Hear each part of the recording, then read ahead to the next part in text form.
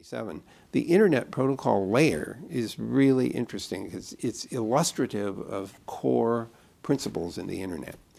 So the first interesting thing about the Internet Protocol layer is that the packets that are in the layer don't know how they're being carried. Think of them as postcards for a minute. A postcard doesn't actually know whether it's going in a car, an airplane, a train, or the back of a bicycle, and it doesn't care. The postcard doesn't care how it got carried. And that's true of Internet packets. They have absolutely no clue what the medium is that is carrying them, which meant every time a new communication medium came along, we could sweep it in and put it underneath the Internet layer of protocol, because the Internet layer didn't care.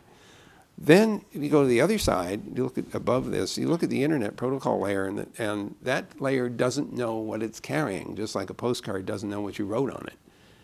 And the reason that's important is that because the packets are not knowledgeable about the meaning of the bits they're carrying, then the applications are only understood at the next layer up, at the edges of the network. So if you invent a new application, you don't have to change the underlying Internet, you just have to change the interpretation of the bits that are flowing around in the packets.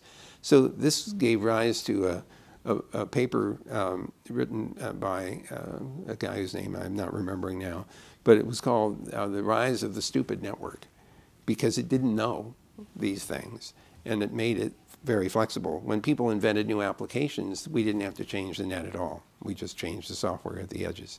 So getting that right, getting these architectural pieces right in order to allow for lots and lots of innovation was part of the key. If you actually read the Internet Protocol specification, no normal human would do that. But if you did, you discover there is not one word in there about routing.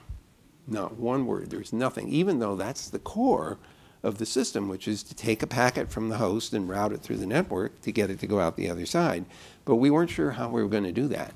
So we specified the basic end-to-end protocol, and then we said, and then somehow or other routing happens. It's like that cartoon where there's a bunch of math, and then there's a blank spot, and then there's some more math, and in the middle it says, and then a miracle happens.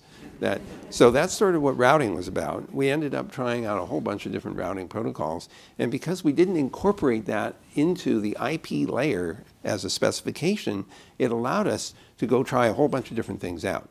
So the routing system simply received the packet and then looked in a table which was created somehow by some routing algorithm to say, this is going to that place, where should I send it? And it says, send it out that link over here. So these sorts of things were just key to the architecture.